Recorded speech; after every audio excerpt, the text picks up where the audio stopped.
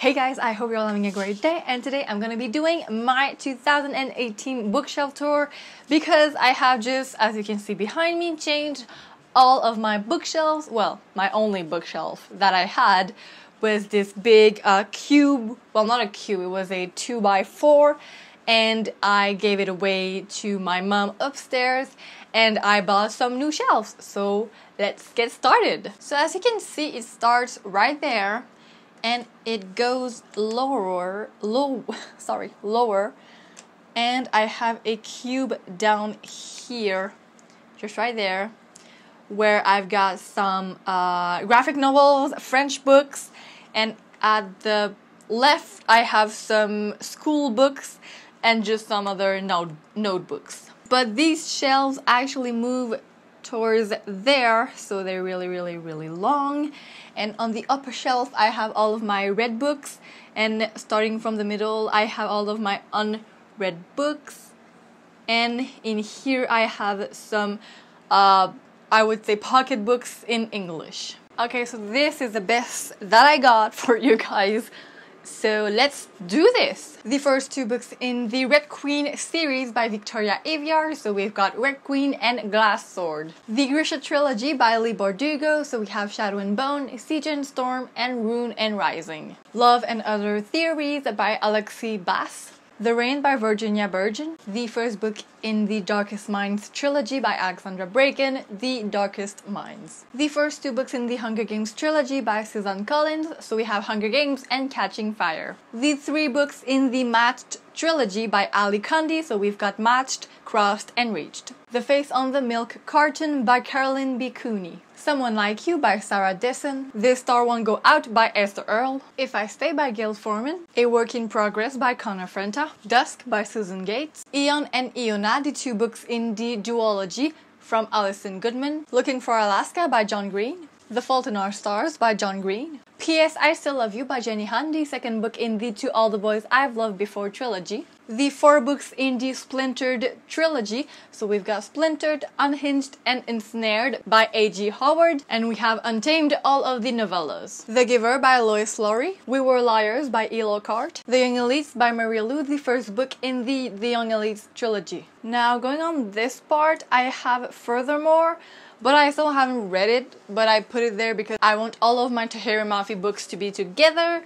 So yeah. The three first books in the Shadow Me series, so we've got Shadow Me, Unravel Me, Unite Me, the two novellas, and Ignite Me by Tahereh Mafi. I do own Destroy Me, but I only have it on ebook. Since You've Been Gone by Morgan Matson. Fight Club by Chuck Palahniuk. The first four books in the Percy Jackson series, so we've got The Lightning Thief, The Sea of Monsters, The Titan's Curse, and The Battle of the Labyrinth. I have still yet to read the fifth book. The two last books in the Divergent series, for the companion novel by Veronica Roth. Aristotle and Dante Discover the Secrets of the Universe by Benjamin Alar-Sainz. So now we are moving on to the unread shelves. The Zookeeper's Wife by Diane Ackerman. Pride and Prejudice by Jane Austen. Emmy and Oliver by Robin Benway. The Iron Trial by Holly Black and Cassandra Clare, the first book in the Magisterium series. Fahrenheit 451 by Ray Bradbury. A Great and Terrible Beauty by Libba Bray. The Diviners by Libba Bray. A Walk in the Woods by Bill Bryson. Quiet by Susan Cain. Read This If You Want to Take Great Photographs by Henry Carroll. Alice's Adventures in Wonderland and Through the Looking Glass by Lewis Carroll.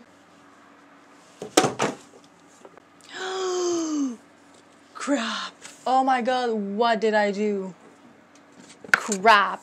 Oh, this is not good. The Killing Woods by Lucy Christopher. Stolen by Lucy Christopher. City of Ashes by Cassandra Clare, the second book in the Mortal Instrument series. Point by Brandy Colbert. All Rise for the Honorable Perry T. Cook by Leslie Connor. The Eye of Mines by James Dashner. Love Letters to the Dead by Eva Delera. The Glass Spare by Lauren DeStefano. This Lullaby by Sarah Dessen. A Tale of Two Cities by Charles Dickens. All the Light We Cannot See by Anthony Doerr. Dear Killer by Catherine Ewell. The Universe vs. Alex Woods by Gavin Extens. The Narrow Road to the Deep North by Richard Flanagan. The first two books in A Girl Genius series, Agatha and the Airship City, and Agatha and the Clockwork Princess by Phil and Kaja Foglio. Alistair's Grim Ad Aquaticum by Gregory Funaro. Caraval by Stephanie Garber. How Not to Die by Dr. Michael Greger. None of the Above by I.W. Gregorio. Grimm's Complete Fairy Tales by the Brothers Grimm. Water for Elephants by Sarah Gruen. The first 2 books in the Burn for Burn trilogy by Jenny Han and Shubin Vivian. So we've got Burn for Burn and Fire with Fire. I have though read Burn for Burn, but if I'm gonna read Fire with Fire, I'm gonna have to reread Burn for Burn because it's been too long. Impulse by Alan Hopkins. The Kite Runner by Khaled Hosseini. My Lady Jane by Cynthia Hand, Brady Ashton, and Jody Meadows. The Magic Misfits by Neil Patrick Harris. North of Beautiful by Justina Chen Hedley. The Unbecoming of Mara Dyer by Michelle Hodkin. Avenue of Mysteries by John Irving. These Broken Stars by Amy Kaufman and Megan Spooner. Stitching Snow by R.C. Lewis. A Court of Thorn and Roses by Sarah J. Maas. Tower of Dawn by Sarah J. Maas. The first 2 books in the Summoner series by Taryn Mathero, The Novice and The Inquisition. The Unexpected Everything by Morgan Matson. The first 2 books in the Lunar Chronicles, so we've got Cinder and Scarlet by Marissa Mayer. Positively Beautiful by Wendy Mills. Dumpling by Julie Murphy. Lolita by Vladimir Nabokov. The Rest of Us Just Live Here by Patrick Ness. Sabriel by Garth Nix, the first book in the Sabriel series. Before I Fall by Lauren Oliver. Night Film by Marisha Pessl? I don't know. My Sister's Keeper by Jodie Picoult. The 3 books in the His Dark Materials trilogy by Philip Pullman. So we've got The Golden Compass, The Subtle Knife, and The Ember Spyglass. Snow Like Ashes by Sarah Rash, the first book in this trilogy. Incriminated by M.G. Reyes. A Book of Spirits and Thieves by Morgan Rhodes. Miss Peregrine's Home for Peculiar Children by Ransom Riggs, the first book in Miss Peregrine's trilogy. The 5th book in the Percy Jackson and the Olympians series by Rick Riordan, The Last Olympian. The Casual Vacancy by J.K. Rowling. Vicious by V.E. Schwab. The Lovely Bones by Alice Sebald. Scythe by Neil Schusterman. Winger by Andrew Smith. Savage by Thomas E. Snigowski. The Help by Catherine Stockett. Wild by Cheryl Strayed. The first 2 books in the Girl Online trilogy by Zoe Sugg, so we've got Girl Online and Girl Online on Tour. The Nest by Cynthia Deprix Sweeney. The List by Shubin Vivian. Memoirs of a Teenage Amnesiac by Gabrielle Zavin. La Ladrona de Libros by Marcus Susak, which is the Spanish version for The Book Thief. And so these are all of the books that I have not read in my shelves. All of these books are what I call pocket books, except for this one, which is a graphic novel. But for these one, I call them pocket books because they're just a lot smaller. The Storyteller by Jodie Picoult. To Kill a Mockingbird by Harper Lee. The Hobbit by J.R.R. Tolkien. Dads Are the Original Hipsters by Brad Getty. Reasons to Stay Alive by Matt Haig. Animal Farm by George Orwell. 1984 by George Orwell. This Modern Love by Will Derbyshire. The Scarlet Letter by Nathaniel Hawthorne. The Odyssey by Homer. The Iliad by Homer. Brave New World by Aldous Huxley. Frankenstein by Mary Shelley. Dr. Jekyll and Mr. Hyde by Robert Louis Stevenson. And finally, my only graphic novel in English, Giant Days Volume 1 by Alison Treman and Koger. And here I've got some of my favorite movies. I'm not gonna show all of them to you because it's gonna be endless, but I've got some Disney movies right here. I've got all of my Marvel movies here. I know I'm missing a lot of movies. This is Sherlock Holmes, so it doesn't go in the Marvel series. But anyways, I've got Pirates of the Caribbean. I need a 5th one. And yeah. So down here we have some of my French books. Right there and a bit on the bottom.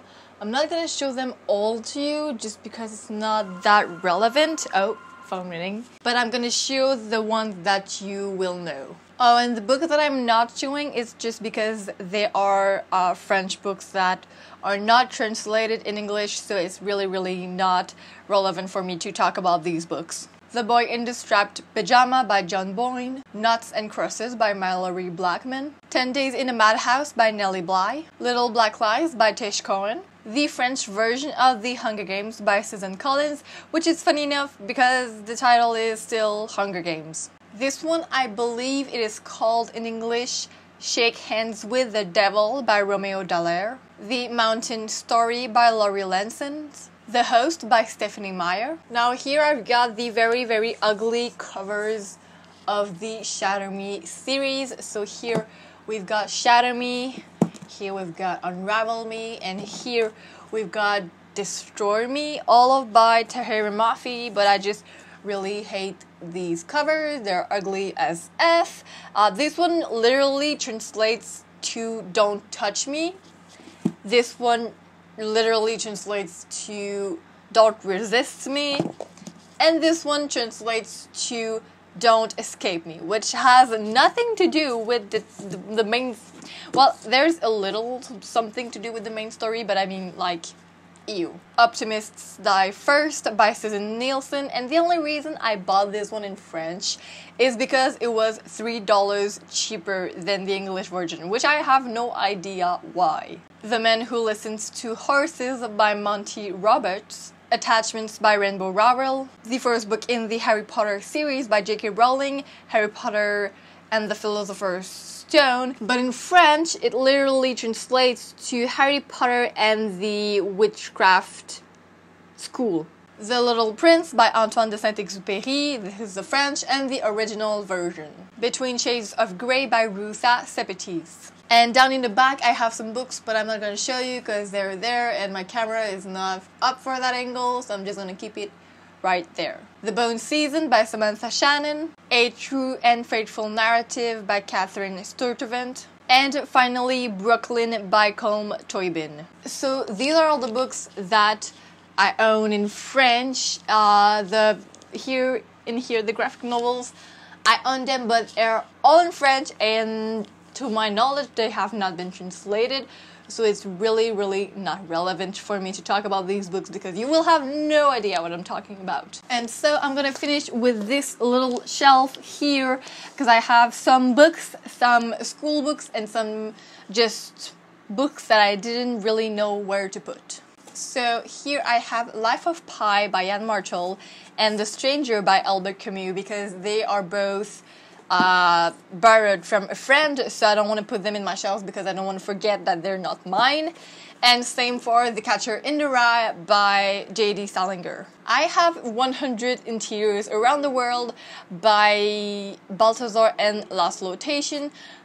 This is just a really, really interesting book, to be honest. It's just really about really, really interesting interiors around the world with really, really great designs.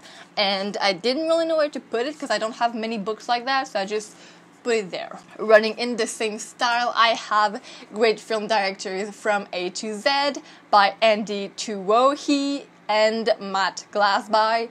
So this is just really, really interesting. I still haven't read it all, to be honest, but it's really, really interesting to see all of these people who have done a lot of great films, and they're just really a part of history, and I'm in love with that fact. I have The Way of Zen by Alan Watts. This is a book about Buddhism, and I've been trying to get like many books about all of the religions of the world. I have the Bible. I didn't show you that. I'm sorry, but I have the Bible and I have a book about Buddhism. I'm just trying to really be aware of everything. So here I've got 2 books that I bought for school and that I didn't read.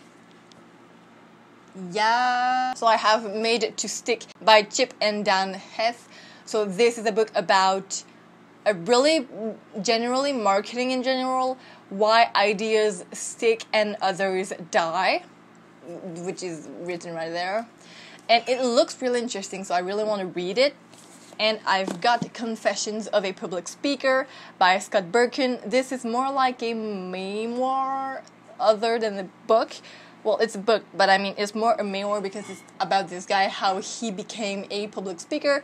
And at the beginning, he really wasn't. He was really, really shy, and he didn't want to be a public speaker, and he became one. I also bought Humans of New York and Their Stories by Brandon Stanton. I'm also following him on Instagram, and you should. His stories are really, really interesting. So yeah, I'm not a fan of this thing here. I don't know why I'm keeping it, but anyways, it's really, really interesting. I have read this one entirely though, but I like to keep it because it's just so interesting to see that there are so many lives in this world and so many different stories to be told. Everyone has something to tell, and with this book they get a chance to talk about themselves, their problems, their hopes, their dreams, and it's just something that I aspire to be. When I went in Portugal, I bought the Portuguese version of Alice in Wonderland by Lewis Carroll, and I didn't know where to put it because I couldn't put it in my bookshelf just because it's in Portuguese, so I just couldn't put it like with the rest. And it's really interesting how different it is from Spanish, because I know a lot of Spanish and I understand it very, very well, but in this book it is so complicated. It's so complicated, and I know the chapters what they're called, but then I read the first one, Down in the Rabbit Hole. I was like, what does this mean? And finally I have a art book about Salvador Dali, and I am currently making myself a bookshelf just of art books like that from Tage, because I just really love the format that they have made, and when you go to Indigo they're all there, so I'm just really, really happy about that. And I mean, like, once a year I will buy one of these, and it's just so interesting to see all of their art. And you don't only get to see their most popular, but you get to see everything and how they did it and why they did it, so it's just really, really, really interesting. All of the books that I have here are in French, and they're not really interesting for you guys, so I'm not gonna talk about them, but I'm gonna talk about this one because it's a book about desserts. And I took this book, it was free at my library, I think. No, wait. Oh, wait, no. I'm stupid, I bought this. And it's a book about desserts that are so yummy. They look so good. And I am just in love with this, but I know what you're gonna say. You're gonna say, but it's not in your kitchen. What are you doing with this? Well, I don't have a kitchen yet, so this book stays with me, and I'm dreaming about these things, and when I will get to my real house, I will make these. So that was it, guys. I really hope you enjoyed. So tell me down below if you have read any of the books that were mentioned in my bookshelves, that were mentioned in my video. Was it too long? I'm sorry about that. I have a lot of books, so yeah. I'm sorry to have been away for so long. It's just been crazy at work. I've been working 40 hours every week, and I get no time to do anything. So it's been rough, and yeah, I'm gonna be back soon making videos every week. Every single week I will do it, and I will be okay with it. And yeah, I will see you soon with a new video. Goodbye.